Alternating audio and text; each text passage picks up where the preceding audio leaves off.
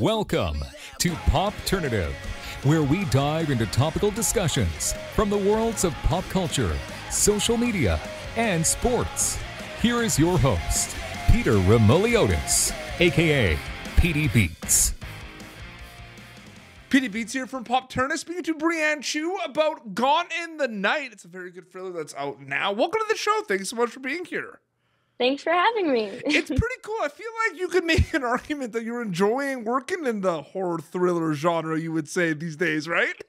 I 100% am enjoying working in this genre.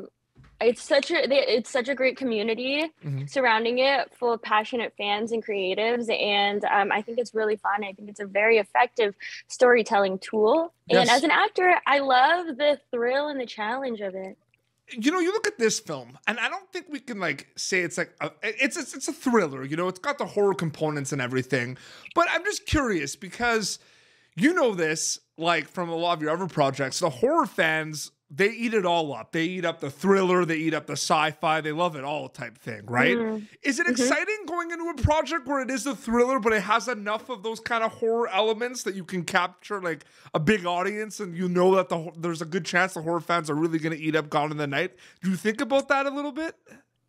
It's interesting that you say that, because I don't think it ever crossed my mind that I was trying to garner as many audiences as possible. I figured that what I really love about this movie is that it is very specific, and the choices made are very specific, and that, you know, it was probably going to be like a certain group of people, type of person that would enjoy this film. And that was fine with me, because at the end of the day, we were being true to the story and our creative vision.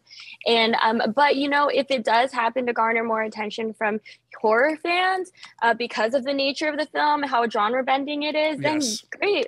Because it's just such an enjoyable film. And I think, you know, a lot of people will have the opportunity to enjoy it if they give it a shot. Absolutely. It's so funny you mention the genre bending, because I'm curious what you think about this. Do you feel like genre bending, like I feel like these days, like films that came out in the last couple of years, I feel like genre bending is like a trend now. You know how like hot sauce was a big trend and everything? I feel like everyone wants to make genre bending movies. But I feel like you look back at movies that came out, you know, early 2000s and everything. I don't feel like the creators woke up and were like, I want to make a horror comedy thriller movie. You know what I mean? Like, I feel like it just, like, do you feel like it's premeditated? Do you feel like it just happens? Like, what do you think about genre bending?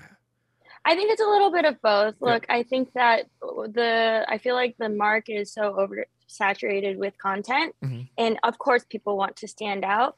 But with that being said, I think that Eli's and Matthew Derby, who also wrote it alongside him, I think their intentions were much more pure. I think it was just, if you look back at Eli's other work, it's all very interesting. It's all very psychological, and you can't exactly pinpoint what it is you're watching. You just know you like it, you know, and that is the nature of the way his brain works and his writing. And I think that he was just like being true to like the story that he's written. And I think as a product, it just can be considered genre bending. But I get it, because like, you know, I just watch Everything Everywhere all the time, and it blew my mind. It's like maybe one of my favorite films ever. So good. And but you know, to like really pinpoint that as one genre, I think is pretty tough. So I don't know. I don't feel like you have to slap a single genre or category on a film in order for it to be deemed valid or worthy or whatever. I think it's fun to mix it up a bit, you know? I mean,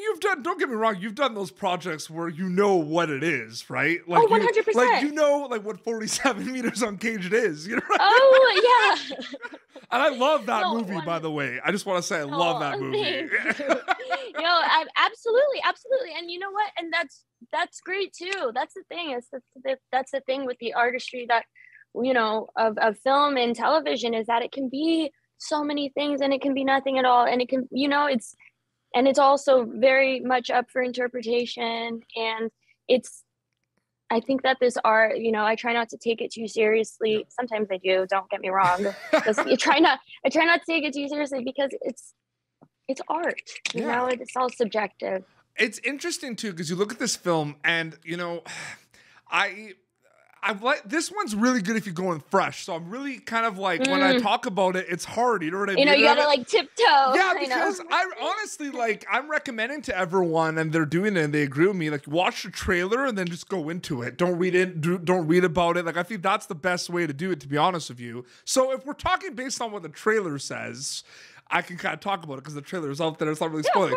But I mean, you know, getting back to the whole suspenseful thriller component of it, Brianne, I find it interesting because people are scary. People are kind of strange. Like, it's not just, you're not relying on like the jump scares and like the gore all the time to scare people or add suspense and everything. So in terms of these characters, these complex characters that it can kind of be, you know, seem like they're a bit strange or, you know, it's a bit suspenseful. What's that like, playing those characters, being in that situation where like people are scary? You know what I mean? It's not just relying on the traditional horror tropes. What's that like for you? Yeah, that's kind of really why I love it, because, you know, I've done it a lot of like the kitschier horror, which I love, the more the gory stuff. And this one, it's funny how it is so suspenseful and scary and thrilling without those aspects, like you're saying. It's not in your face about it, but it's true. There's an unsettling feeling you have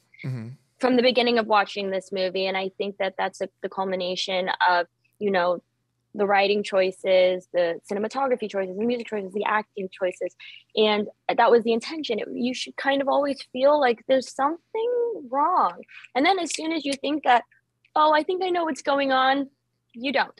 And I think a lot of what humans find to be scary is the unknown. Yeah. And that's exactly what we're giving you. And it feels like insignificant and small, right? Like, that's how we're going to scare you. No, it's major. And also we're all dealing with this kind of existential crisis of like our mortality and hanging on to our youth and, you know, not dying alone, whatever it may be. And so we're playing with that, something that everyone can relate to an extent. Yeah, absolutely. And I'm going to say, you know, the cast of this film, I mean, this is like a 15 out of 10 cast. Like, this cast is so good. You know what I mean? Yeah, we're breaking the scale. Great. 10 on 10 is not enough. I mean, well, like, you're working with Winona, you're working with Dermot, you're working with John, you're working with Owen. And what I find really cool about your character, again, it's not really a spoiler, but like, your character has interactions with a lot of those characters, if you know what I mean. You know what I mean? Yeah. So you got to really, like, some of the characters, not as much, right? Like, they pass by and everything, but you really got to work with, like, everyone I just mentioned on this film. So what was that like, working with this amazing cast?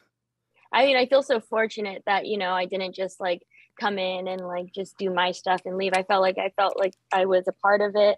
Deeply intertwined and collaborating with everyone involved, which was so satisfying and so great. But yeah, Greta she's an interesting character, you know. I think she's someone that people will underestimate, but she very much is orchestrating a lot more than you realize. And she I don't want to give anything away. I know. She's complex. We'll just leave it. Well, you know, I feel like the coolest thing too is I started this interview talking about how, like, you're not a stranger to, like, the thriller horror genre, right? Neither of the cast is, if you think about it. No, it's true. Yeah, it's so true. We've all had our fair share of horror and thriller, and I didn't even realize it until you said it now, but maybe that really lended to our experience doing it, because it just felt like we were also just very much on the same page, and like the vibe and we had this just mutual understanding for one another. And I mean, maybe that was all orchestrated by Eli. Who knows? Well, it's pretty crazy. I mean, you look at yourself, you know, I mentioned 47 Meters on Cage, you know, on Human, which recently came out. You had that amazing film as well. Owen was in a movie called I See You, which is so good. Of that thriller. He was in the It as well. Series. Winona Ryder, like Stranger Things, even go back. Dermot's filming Scream 6 right now. John Gallagher did Hush. Like, I love Hush. I really love Hush. That's like one of the biggest things I fangirled about with John was Short Term 12 and Hush. And it's so true. We all have, you know, a very deep history with the genre. And I don't know. I guess we're all just very comfortable in it. But it's a fun genre, and I get it. I really love doing it.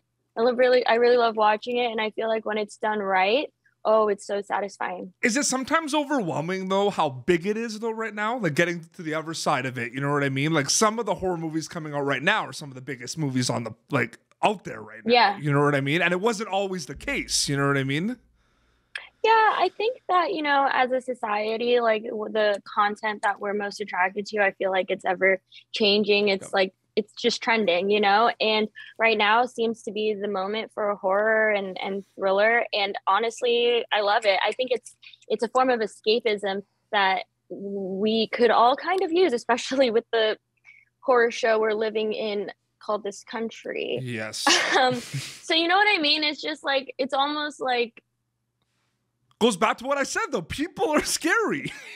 yeah, people are scary, and I think when we want an escape, we're looking for something worse than what we're living in, and so I don't blame people for watching it. I watch it too. So like I said, you're a fan of the genre as well, right? Not only working in it, like you watch them. So do you know what your favorite horror movie is and what the scariest horror movie you've ever seen is? Like, though, do you have an answer for both those? Because those are two different movies if you think about it. Yeah, that's so true. For favorite, I don't even know if I have my favorite. I have like a couple. For scariest, I know, but like it's hard for me. Like they're two different things. Hereditary really messed me up.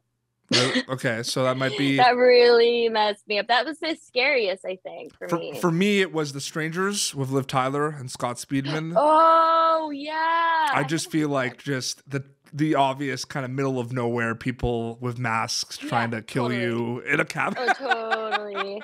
No, I don't know what it was about Hereditary. It really messed me up.